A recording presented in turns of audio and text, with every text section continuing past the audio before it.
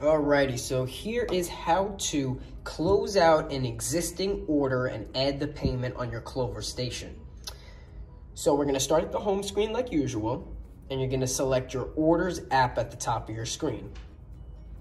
Go on and select that. Then you want to select the open order that you would like to close out and add the payment to. So for example, we'll click this first one. You can see here it has the status. So now we're going to select the open order. Then, very simply, on the top right of your screen, you'll see the green Add Payment option. You can't miss it. We're going to select Add Payment.